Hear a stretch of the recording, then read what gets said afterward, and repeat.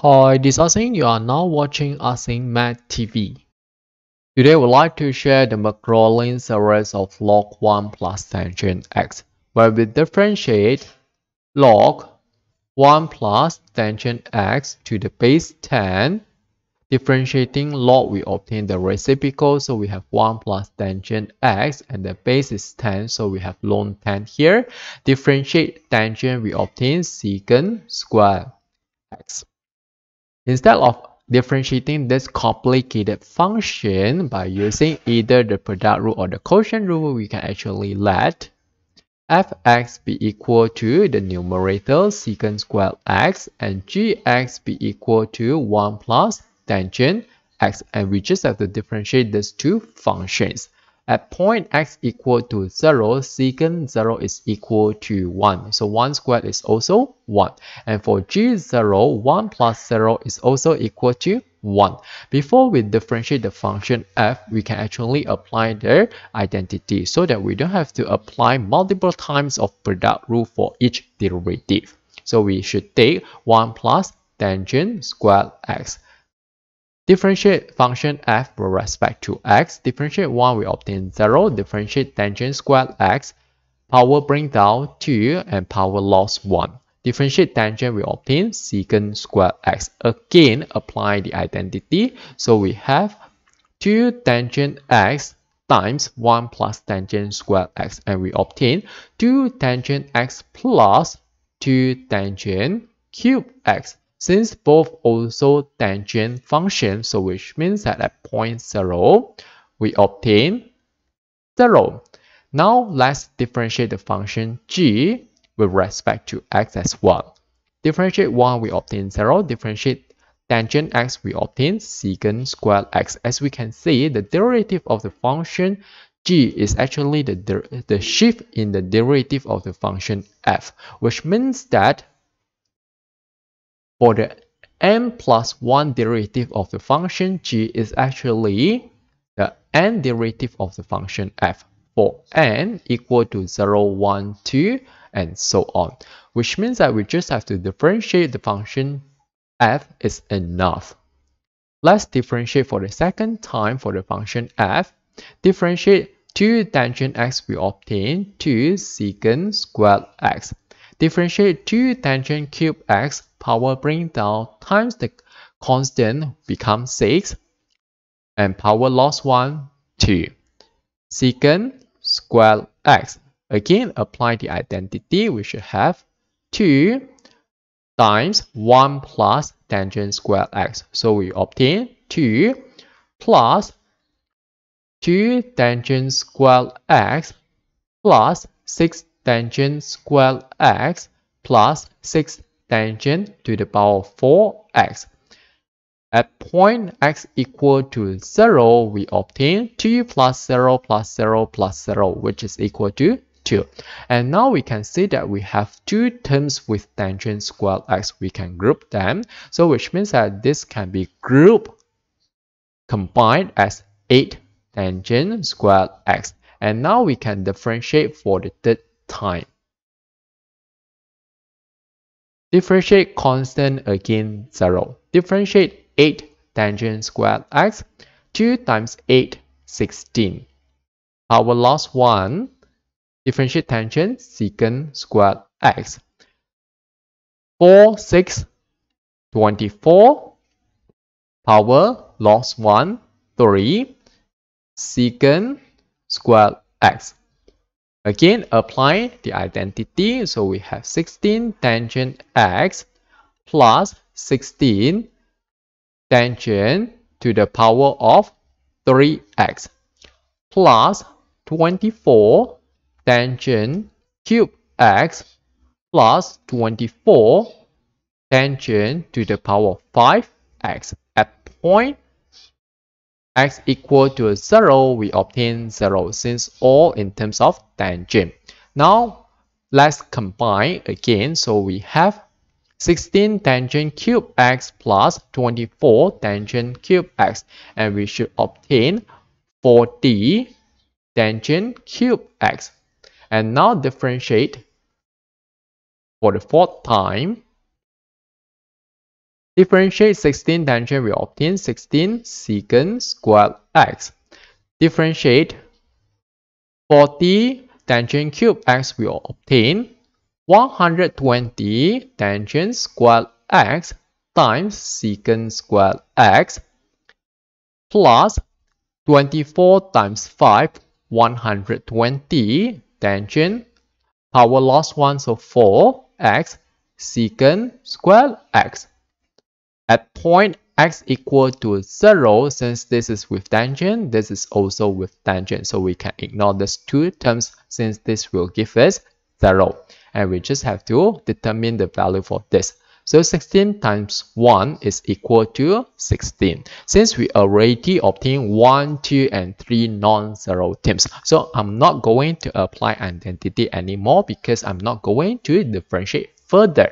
And now we can actually form the Maclaurin series for the function f and for the function g. The function f is equal to secant squared x. And what we have here is, this is the original function. This is order 0, so we have 1 over 0 factorial. So we can simply take the value 1 and we plus, this is the second derivative, so we have 2 over 2 factorial x to the power of 2, and we plus, this is the fourth derivative, so which means that we have 16 over 4 factorial x to the power of 4, and so on.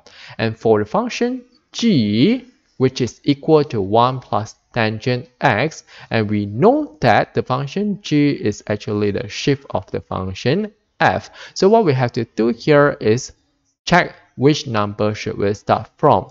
We should start from n is equal to 0, which is here, and we should plus 1. This is non-zero, so we should take the value. Before that, consider g 0 as well, so we should plus 1, and plus, this is value 1. It's supposed to be 0 order, but g should be 1 order higher than f, so we should have 1 plus. So we have 1 factorial x to the power of 1.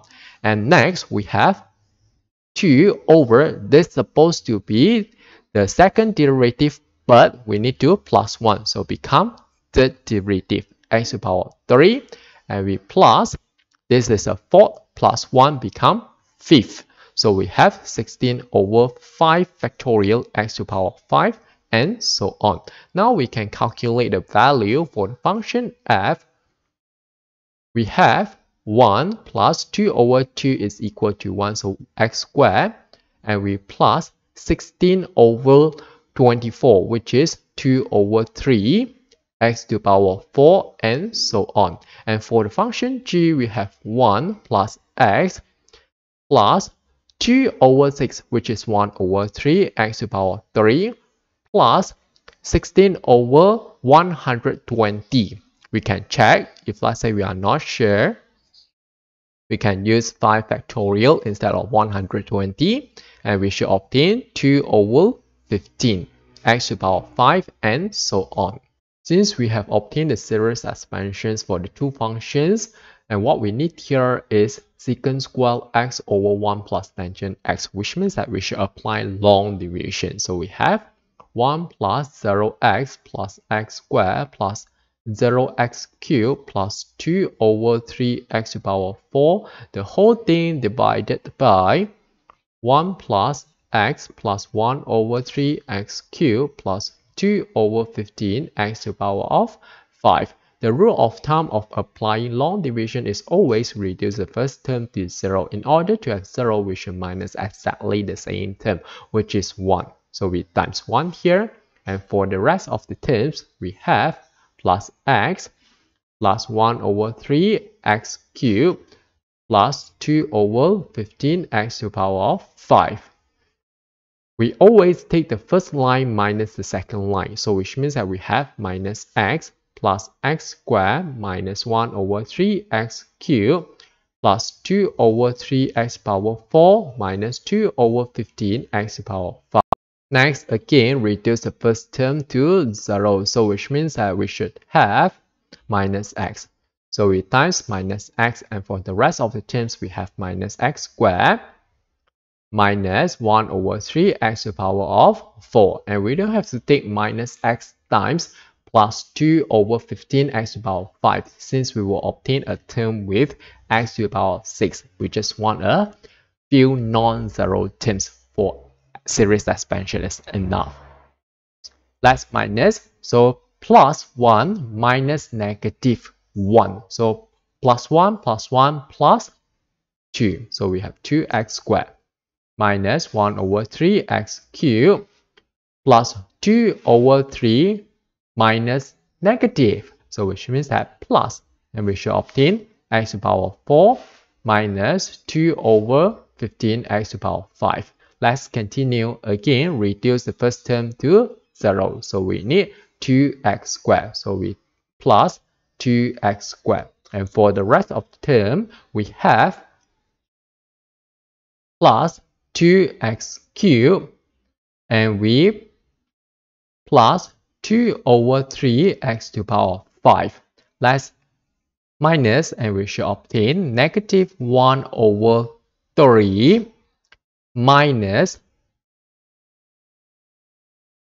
2, and we obtain negative 7 over 3x cubed plus x to the power of 4 negative 2 over 15 minus 2 over 3, and we obtain negative 4 over 5x to the power of 5.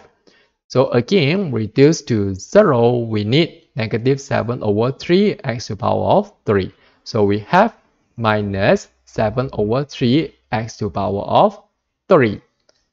And here is minus 7 over 3x to the power of 4. And let's say we feel that 4 non-zero terms is enough for our series expansion, then basically we can stop here. Unless the question requested further, then we have to minus and obtain further. Otherwise, we can stop here.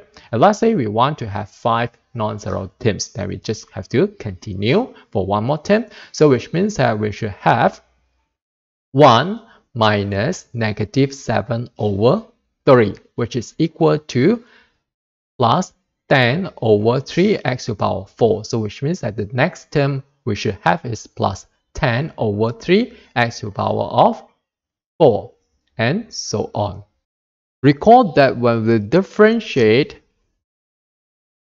log 1 plus tangent x to the base 10, we should obtain 1 over ln 10 times secant squared x over 1 plus tangent x, which means that we have 1 minus x plus 2x squared minus 7 over 3x cubed plus 10 over 3x to the power of 4, and so on.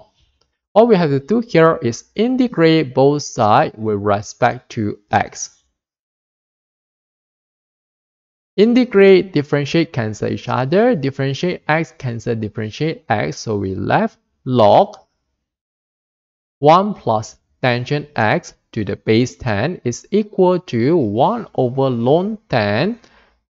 Integrate 1, we obtain x. Integrate x, we obtain power plus 1 over power plus 1, which means that we have 1 over 2x squared. Integrate, we have power plus 1 over power plus 1 minus 7 over 3 power plus 1 over power plus 1 plus 10 over 3 power plus 1 over power plus 1, and so on. So which means that the series expansion is equal to 1 over ln 10 times x minus 1 over 2x squared plus 2 over 3x cubed minus 7 over 12x to the power of 4 plus 2 over 3x to the power of 5, and so on. And hence we're done. Okay, that's all for this video. Thanks for watching. Hope you like this. See you.